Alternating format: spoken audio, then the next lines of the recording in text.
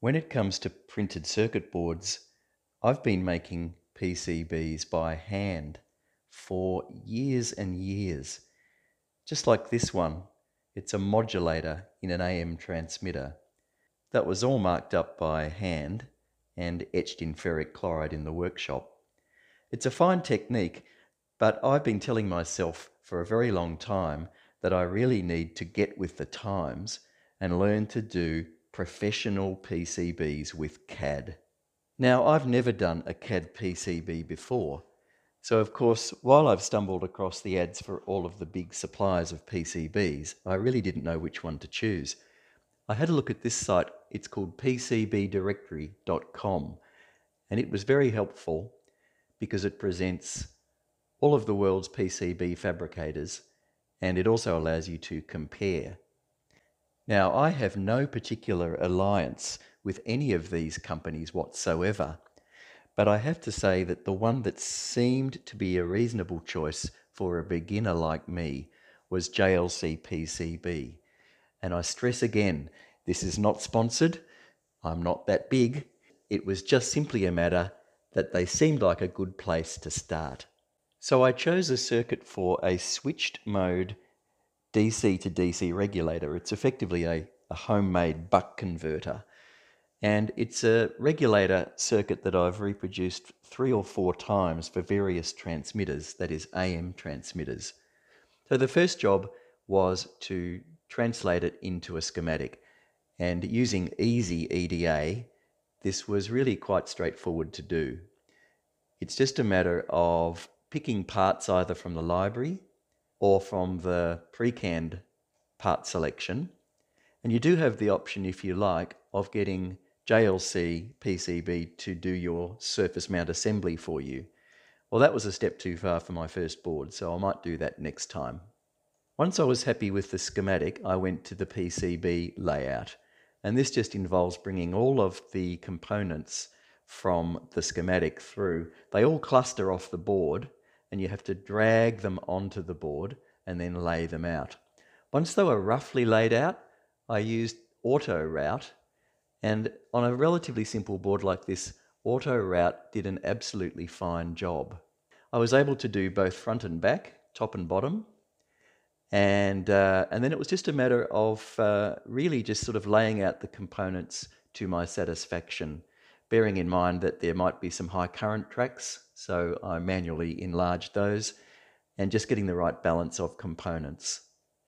Once I was happy with the board and it passed all the checks, I was able to generate the gerbers and upload them to the JLC PCB ordering page.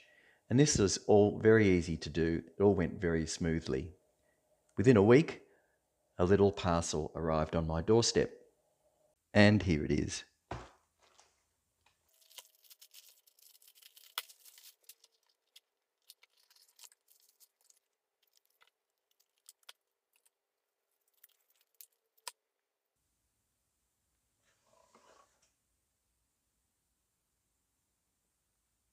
On closer inspection, the board looks pretty good. It's got a nice high gloss coating over both front and back. One thing that I was a bit worried about was, had I got the right footprints for the through-hole components?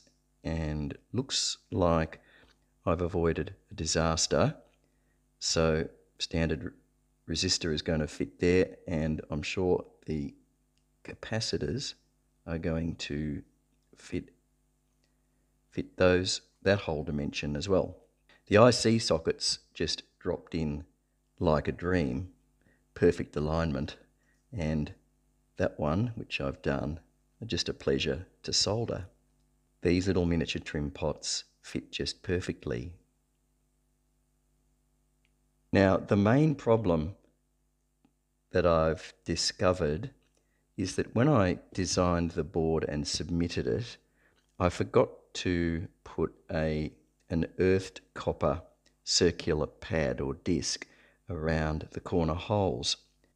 But because I did not create that pad in my PCB design, there would have been no contact between the 3M bolt and the earth plane, both top and bottom. So I took it into the workshop.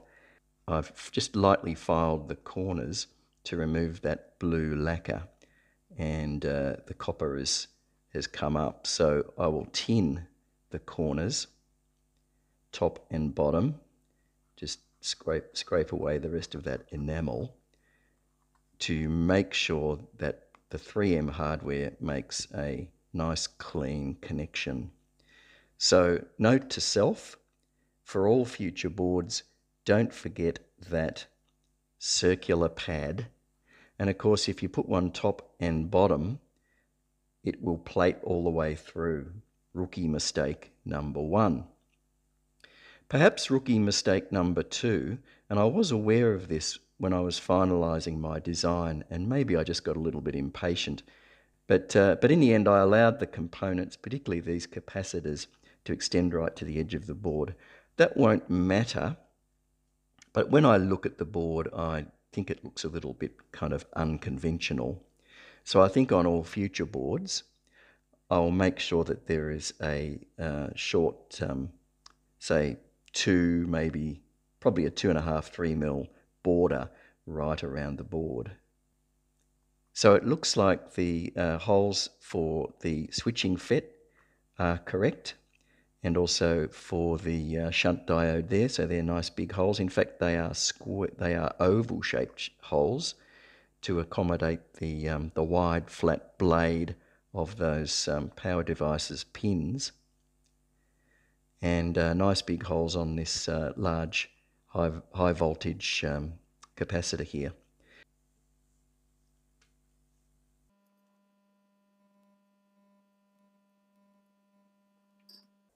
I've built up this regulator board and it's all working. So here it is sitting in its mechanical stand. The pulse width modulator I see is a TL598 from Texas Instruments. It's a kind of an updated TL494. If you've ever pulled apart an old PC power supply, a switch mode power supply, there's a good chance that you might have found a TL494, very ubiquitous PWM chips. So this is generating the pulse train, which then lands on this IC, an IR2110. That's a high side and a low side gate driver. A close-up of the switching FET and the shunt diode there. This is an STW47N60, so quite a hefty device, probably good for about 300 to 400 watts. And then the main regulation or DC switching action is done between this 120 microhenry choke and this 470 microfarad capacitor. Here is a test load. It's a 50 watt halogen 12 volt globe, the sort of thing that we used to have in our ceilings in those GU10 fittings. So that's with regulation off. Now turning up the PWM duration or the pulse width control. So turning the regulator successively on. We're now at 1 amp, 2 amps, and it's topping out at about 3.4 amps. So back that off. I'll do that again and we can watch the switching action and the power it's drawing. So there's an amp, 2 amps, 3.4 amps. Now looking at the output of the TL598. So no pulse train there now, just tuning up the duty cycle. There's a little bit of pulse width or the pulse duration expanding, and power's coming right up. Globe glowing full brightness now. That's a duty cycle of 89%. Back it off, and there it is. This regulator's working as well as I had hoped. So I'm very happy with it, and I'm extremely happy with the board and my experience of doing my first CAD printed circuit board. I've still got 3 left over. I actually mailed one to a friend, so hopefully there'll be another one made up in the coming days. I've thoroughly enjoyed doing PCB design and using the fabrication service, and I've started 3 or 4 other schematics for other boards. Hopefully I'll get those through the factory in coming weeks. Thanks for watching. Please like and subscribe, and hopefully I'll see you next time.